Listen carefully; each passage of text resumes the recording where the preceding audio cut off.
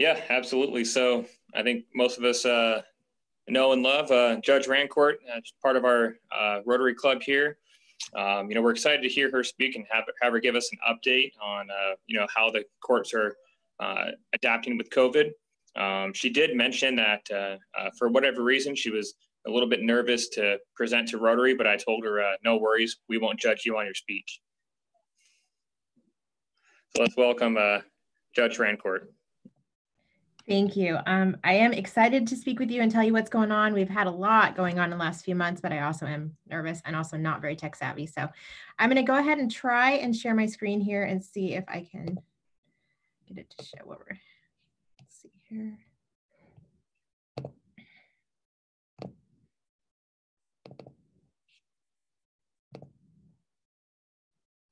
All right, is everyone able to still hear me okay? Good, it's real good, Jen. Okay, perfect. As I'm sure with every one of you in your different industries, we have been trying to evolve and adapt over the last few months to continue to provide services to our community while obviously taking the health concerns into consideration. I'm really proud of the Snohomish County District Court in that we have, throughout this entire process, we have not closed our doors for a single day. Many courts around the county, or not in the county and in the state, for example, have had to close their doors for periods of time. Some of them are pretty limited still in what hearings they're able to hear.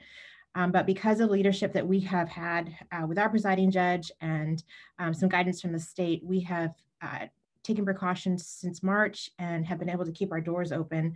At different times, it's been with pretty limited services, but we have continued to be open every single day.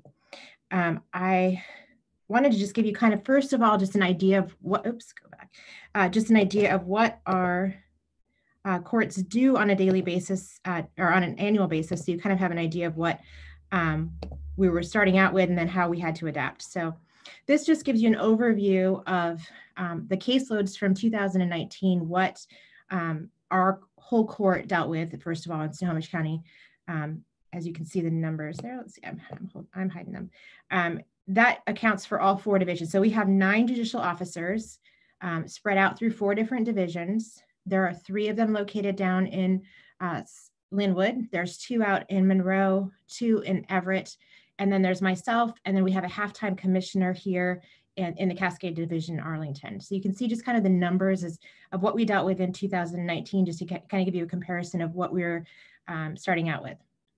As you can see, obviously the bulk of our filings are infractions. We had about 9,900 of them just here in our division, but those are the least time consuming. The ones that are really the time consuming are the criminal matters and the small claims and the protection orders. Those are our more substantive matters that we deal with. And so just kind of a breakdown of what we do. Our district courts only handle cases where for criminal matters where individuals are looking at spending 1 year or less in jail. So we don't handle any felony matters. It's all misdemeanor and gross misdemeanor offenses.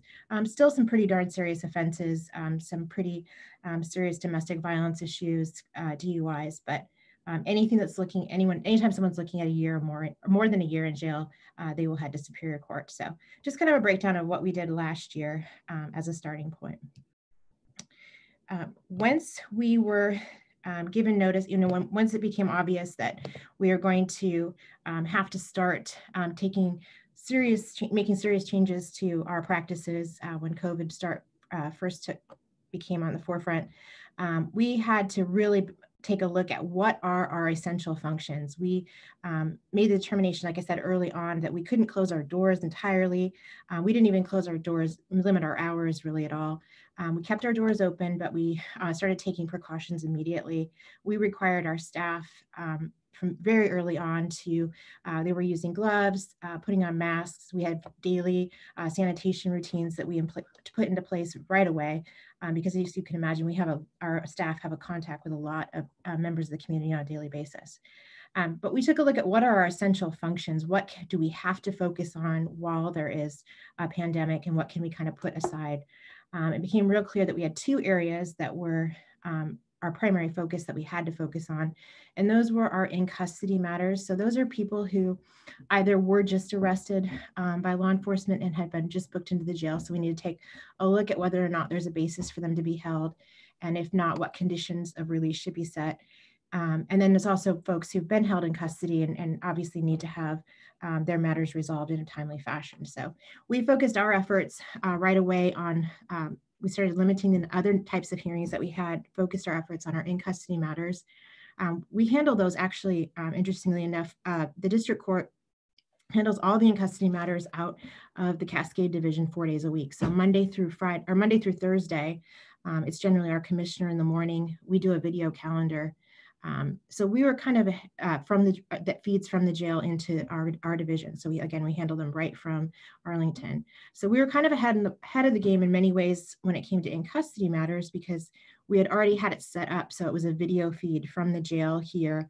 It really limited, we've always had pretty limited transport of individuals on that calendar for a variety of reasons, but mostly staffing. So again, we were able to pivot and focus on those matters. The other types of matters that were that we really focused on and just could not set aside were our protection orders.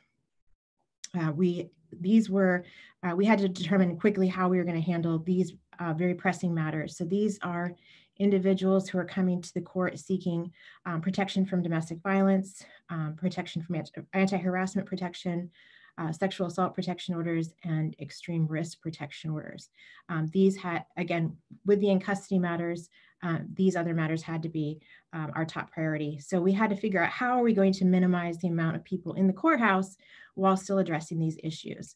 So very, very early on, these all became telephonic hearings. We switched from in-person appearances to telephonic hearings for most of these types of hearings. And certainly we're making accommodations for anyone who that wouldn't work for, and we would allow them into the courthouse, but it was very, very limited. The other obligation that we have is to have an open courtroom. So the courtroom remained open, the doors remained open, folks were allowed to come in and view those hearings. But again, we were trying to minimize the amount of contact our staff and the community had here at the court. So we made those immediately telephonic hearings. All other hearings for a couple of months were pretty much, most of the other types of hearings were continued for several months when this all started happening in March. Fairly early on, but not really, it didn't feel soon enough for some of us. We did get some guidance from the Supreme Court telling us how we can address these issues. The courts are obviously bound by, the constitutional requirements of the Constitution, both the state and the federal Constitution, but also court rules and statutes and case law that interpret those rules. So we had a lot of our multiple types of hearings that have time limits, certain guidelines as to how quickly we have to hear matters. And it became pretty apparent that in the context of COVID, those rules were not going to work for us and were not workable when we're balancing the safety of the community. So luckily, again, it didn't seem quickly enough, but the Supreme Court did come out with some guidance to help us with that. And then the Supreme Court did recognize that individual jurisdictions each have very different needs and concerns based on the location, the staffing, et cetera. And so one of the things the Supreme Court did was to recognize that each of the individual jurisdictions has gave us quite a bit of power to adapt our own rules to make it appropriate for our different jurisdictions. So just to give you kind of some ideas of what the Supreme Court told us, they told us that initially, we've gone through several iterations. I think we're on the 4th or 5th Supreme Court order now, but initially it was basically shut down the courts as much as you can, and for a very short period of time. And then it kind of evolved, and they gave us some more clear guidance on how we could reopen safely. The mandate from the very beginning is that we are to follow all health guidelines and to utilize remote proceedings whenever it's appropriate. We didn't have much guidance as to what remote proceedings were. So again, we started out with telephonic hearings. Again, at the beginning, they told us to focus just on emergency matters. So again, those were the people who were seeking emergency protection orders and who were in custody. That became really the focus of most of our proceedings. As time has evolved, they have expanded what types of services that, they've expanded the type of service that is allowed. So what I mean by service is the notice to the other party. So we have pretty strict requirements as to what constitutes service to another party. They've really loosened those restrictions. They allow a lot more things to be served via mail as opposed to a personal service. They're also allowing the use of electronic signatures and attorneys to sign for the parties. You can imagine that not having people appear in the court, we're used to having signatures after signature after signature on every document, and not having people appearing in front of us to get those signatures was one of the very first huge hurdles that we faced. So the Supreme Court order allowed us to expand what the definition of a signature was. It allows us again to have electronic signatures. It allows attorneys to sign for their clients, gave us a lot more flexibility in the types of proceedings that we could have. They told us again that in custody matters had to be heard via phone or video whenever feasible. Again, we were lucky because we were ahead of the game on that. We for years have been hearing our in custody matters via a video feed. Let's see. Oh, I already have that. I already just talked about 5. One of the big pushes about through all of this has been that we need to try and limit the amount of people that are held in custody. Whether that meant not issuing bench warrants or it meant reassessing the factors that we considered when holding someone on a criminal offense. But it's been a directive from the Supreme Court that just become a priority, is kind of clearing out when possible and when it doesn't compromise community safety, to try and limit the number of incarcerated individuals. I'm sorry, one of the first slides I showed you was the jail. Let me go back to that.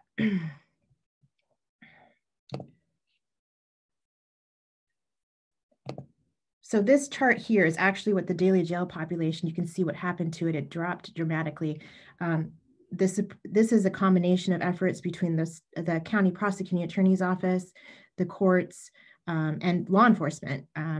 You can see in about, I guess it doesn't have the dates on here, but about March when we started hearing about this, we released several people from custody. The Superior Court released several people from custody.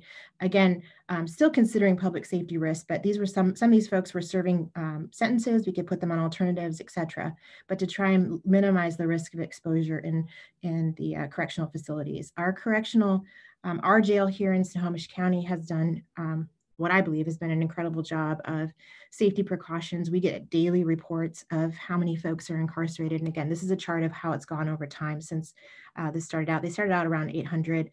We went down to about, there were times when I think we were just below 300. We're right around 450, 500 in the jail right now on a pretty steady basis. But again, that was to minimize risk of exposure in the jail. And they've done an excellent job. They have made it so that most, if not every inmate at this point is being held in a single person cell. There's strict protocols that are being followed. They've had a very, very low incidence of folks with COVID in the jail. And the ones that have had COVID in the jail have, it's my understanding, have tested positive prior to coming in. So they were most of them they were aware of when they came in. So they were able to minimize the exposure to other people when they were in. So after we had that Supreme Court order, we have a kind of a hierarchy here at the district court. Judge Fair out of the South Division is our presiding judge. So he was tasked, obviously with all of our input, to come up with policies to fit our particular situation. So we immediately, and I think even before we had too much guidance from the Supreme Court, again, laid out pretty strict policies about social distancing, about use of face coverings. And you can imagine early on in this process, that was not a very popular position for us as the bench to be taking. But we recognize that, and we're listening to the health officials, and we're trying to take all their directives very, very seriously, not just for the community, but also, frankly, for our staff. If we have one person, our division's pretty darn small. If we have one person who gets infected, we are going to be in a world of hurt. So in addition to, social distancing, facial coverings, we while we were limiting the number of hearings, we were having rotating staff. So we would only have half of our staff here at a time, just so that we could, again, minimize the number of people interacting. If you come to the courthouse now, you'll see that we have screens, or not screens, we have the plexiglass in between all of the clerk stations, and hand sanitizer and spray about everywhere you look. So after we took care of that, we had to scramble and figure out how are we going to now get back on track and start doing hearings. And so all of us quickly became tried to learn and are still trying to learn the Zoom format. So our hearings have, for the most part, have become Zoom format. So I spend most of my day doing this, even though it makes me uncomfortable because I'm not super tech savvy, but I'm learning, and I'm not probably the least tech savvy of the judges. I'm probably out in the middle. So we also allowed for, our focus was to minimize the number of people coming into the court. So we adapted the Zoom format for most of our hearings. We also allowed for a lot more written agreements between parties. Generally, on a criminal matter, parties would be required to appear in person. We started allowing some agreed orders so the parties wouldn't have to appear. Big thing for us was for a period of time, the Supreme Court had ceased jury trials in the state of Washington. And it became obvious, obviously we can't do that forever. And so we had to scramble this summer and try to figure out how on earth are we going to hold a jury trial when I have a tiny courtroom, which is barely big enough to hold a jury as it is right now, let alone when we're using social distancing. So what our order recognized was that we don't have any courtrooms in the district court that are large enough to have a jury pool. So it gave us a grounds to continue trials if we didn't have enough space. Luckily for all 4 divisions, we have all been very lucky to partner with different agencies throughout the county. Here in the Cascade Division, I reached out to Paul Ellis and the city of Arlington and said, hey, what kind of buildings can you help me out with to try and give me some more space to select a jury? And we have been very lucky to have the use of the PUD conference room down at Heller Park. So we have been able to begin doing jury trials again. We do our jury selection down at Heller Park. I think we've done 4 now. It's worked out fabulously. The city has been incredibly generous in their letting us use that. So we're really excited about that partnership. Again, another thing the local rule did was to prioritize the hearings and procedures, which will decrease the likelihood of incarceration. So that means that we are hearing things on a more rapid basis. If someone is picked up on a bench warrant, we can hear those more quickly. If someone has a bench warrant, we quash those more quickly. Again, trying to balance getting the needs of the court taken care of while decreasing the risk and exposure to folks. So here's what our courts look like right now. Just a second. This is what a hearing looks like. This is what most of our hearings look like right now is I have a screen and I have many, many folks, and we try to hold court in this manner. It's been really successful for the most part. We've actually had a lot better, I think, I'm just anecdotally, I haven't actually written down the numbers, but it feels like anecdotally a lot better attendance at court because folks are given this option of appearing from the comfort of their home, from their workplace, from wherever it is. And again, we've had a lot of benefits to having this format. Some of the downsides is it's also pretty distracting when someone is smoking cigarettes or drinking beer or cooking breakfast when they're doing this. So we do have to try and keep some control over the behavior that's taking place. But for the most part, we've been really lucky. This is what our court, this is my bench here. You can see, obviously, we've got all the shields up for protecting the clerk, limiting contact to the clerk. This is our courtroom. So you'll see that, on a good day, it's not a huge courtroom, but the yellow stickers that you see are those seats which allow for social distancing. So I have now 7 seats available in the court, or about 1, 2, 3, 4, 5 seats in the gallery. I have a couple over in the jury box and then a couple up at counsel table. So we have very limited seating that's available. But again, we are strictly enforcing any social distancing requirements at the courthouse. Masks are an absolute must. This is our jury box. So when we do have a jury that, once it's chosen at Heller Park, we do come back to the courthouse, and then I seat folks, 2 of them in the jury box and the others out in the gallery, which is a little bit unique. All over the courthouse, we have what I'm sure you guys have at all of your places of work are, sanitizers, masks. We hand out little bottles of sanitizer to all jury members. We give them all masks. The reason I took a picture of these masks is one of the unique things facing a court is that we're either a jury or a judge is required in many cases to assess credibility. For a lot of people, part of that assessing credibility is facial expression. So early on, it became quite a question of how are we going to deal with that if we have masks on. So the courts have supplied these types of masks that allow us to see people. Our law enforcement officers who've used them do not appreciate that very much, but we have to do it. I want to give you kind of a picture of where we're at in terms of filings this year after COVID. So my court supervisor pulled me some numbers through yesterday. And just to give you a picture, we're not really slowing down too much in terms of numbers. We're at 74% of filings from last year. Most notably, if you take a look at our criminal filings, we're at 186% of last year. And that is due to two factors. It's not because people are committing a lot more crimes. It's because we were lucky to partner with the city of Arlington and take back the Arlington caseload this year. Thanks Chief Ventura working with us. So a lot of that is city of Arlington cases, which we didn't have in 2019. The other part of that is that we had a lot of prosecutors at the county who were sitting around with nothing to do when we weren't holding hearings. And so they took the huge piles of cases that were sitting on their desks and filed a whole bunch of really old cases. So they have, for my court, for the most part, most of the cases have a 2-year statute of limitations. And so we got a lot of cases that were a little bit old, but still within that statute of limitations that have been filed lately. So we got a heavy dose of new criminal filings in the last few months. The other area that I think is worth noting the increase is the protection orders. As you can imagine, when you have people crammed into houses and staying home all the time, and with a lot of tension, we've had a lot of filings for protection orders. That's a larger percentage of those are domestic violence orders than they were last year. And frankly, the allegations and the disputes seem to be a lot more serious than the anti-harassment orders than they have been in the past. So the tension is definitely out there, and we're definitely seeing that in the disputes that are coming to the court.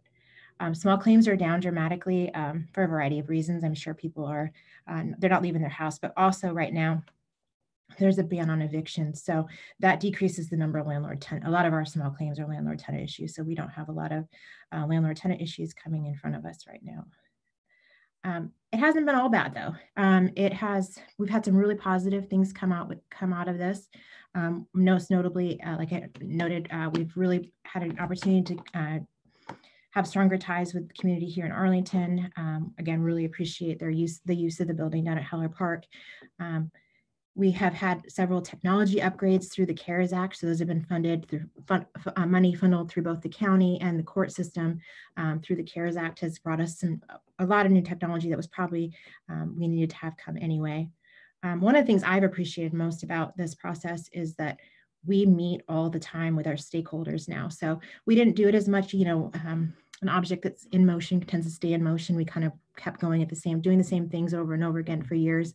But this has kind of forced us out of that comfort zone. And it became really obvious early on that we couldn't do it make these changes on our own. So we've been meeting with public defenders, prosecutors, city officials, as much as we can to try and come to make it through this process. And I also think a real benefit to this is the increased access to courts. I think Zoom is probably something that is here to stay for a lot of types of our cases. It's great to see people being able to appear from their house or their workplace for an infraction hearing, for example, instead of having to spend their day or their morning traveling to the court. I think that it makes it a lot easier and a lot more, again, accessible. We have a lot of folks who don't have licenses, so it's really nice that they don't have to spend 2 hours on the bus. So again, I think there's some real positives that are coming out of this experience as well. So that's what's going on at the courts right now. Does anyone have any questions? So Your Honor, go ahead. Sorry, Dave, I didn't mean to talk on you. Judge Rancourt, I'm surprised that you were nervous because I felt like that was really phenomenal. Thank you for that presentation. That was great. Thank you, ma'am. Just curious on a more personal level, because you are out and about in the community, are you getting flack? Not even so much from what's happening locally, but what we're seeing in the media. further south with, criminals being let go. How is that impacting your daily activities? Did you pick up your groceries and get your gas and all that stuff? Well, luckily, district court judges are pretty anonymous. I mean, not a lot of people know what I do. My neighbors don't probably know what I do either. But as far as the courts go, we are definitely, I'm on several committees at the state level, and then we definitely have direct mandates to making changes and to see how our courts have perpetuated some of the problems that exist right now. The most salient for me right now that I can address is that in terms of poverty issues and how the courts have perpetuated, the criminalization of poverty. One step that my court, meaning the other judges in my district or in my jurisdiction, have allowed me to start a relicensing program here, for example. So we're trying to do what little things we can do at the court level to address some of these obviously much larger social issues. The way our relicensing program works is that, folks who have outstanding fines and fees to the courts lose their license. They, not always, but for the most part, lose their license if they're not able to make those payments. And so we're recognizing that, hey, that's on us. Maybe that we should do something to work with these folks. And so again, my courts allowed me to start a relicensing program where I can allow people to come into the court and address those socioeconomic issues. We can convert fines to community service, convert fines to treatment. I could go on and on for days, but just the idea that we need to take steps proactively as courts to address some of these issues that we may have perpetuated in the past. So it probably doesn't quite directly answer your question, but we're very cognizant of it. We have directives directly from the Supreme Court that we need to be cognizant of it and to be taking all those factors into consideration. So Judge, you said you picked up the Arlington work, prosecutions and that sort of thing. What other municipalities is the district court here now handling?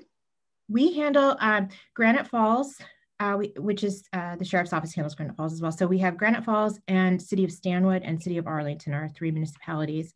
We also just started taking filings within the last month, I want to say, very, very recently, from Stillaguamish, infractions from the Stillaguamish tribe. So in addition to all the county and state cases, obviously. Yeah. With the use of Zoom, where people are in their homes and you can kind of see what's, going on behind them, has that caused any issues in court where they're, defending themselves in court yet, and you talked about credibility, but something's happening behind them that, might enter into the decision process? 100%, absolutely. I've had folks who are driving down the street while they're on Zoom with their suspended licenses. I've had folks, the most obvious one to me was I had a City of Arlington case, and I actually didn't recognize at the time, but we had a husband and a wife who were both on my calendar, the husband and wife for different types of charges. And apparently we're Zooming from the same room together. And there's a no contact order between the two parties. So the City of Arlington prosecutor very kindly pointed out to me that maybe they shouldn't be in the same room while they're in court on video. So yeah, it definitely is interesting. I mean, some of the behavior has been completely inappropriate. Like I said, for the most part, people have been very respectful and it's been very positive, but every once in a while, it's a little, not so much.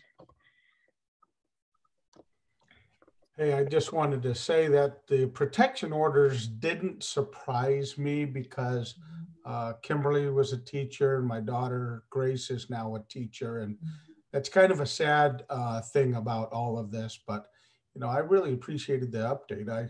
I had no idea what was going on your side, and we don't until we actually hear from somebody else in another, I'll call it industry or area. So very informing. Thank you.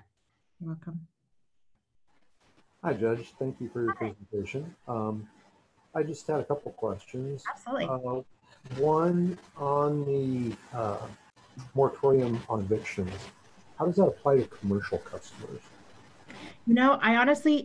I'll be honest with you, I do not know the answer to that. We don't actually our district court does not handle actual evictions. What we get is the downfall of it is when there's a dispute after how much, should have been returned in the rental agreement, or, when there's a monetary dispute after the eviction takes place.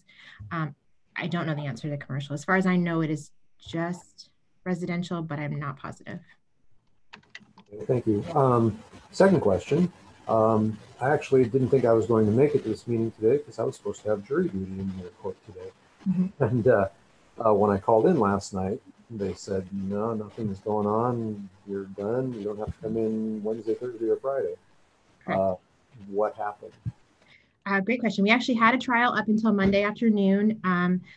I don't know the details of why they'd made this decision, but the state of Washington dismissed the charges against the individual who was set for trial this week. So up until Monday afternoon, I was fully expecting that we would see folks like you here. Yeah.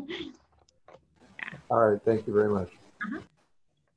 So Bryce had to leave for an emergency, so we're past our time, and I really thank you very much, Your Honor, for telling us what's going on with the courts. Absolutely. Thank you for letting me do that.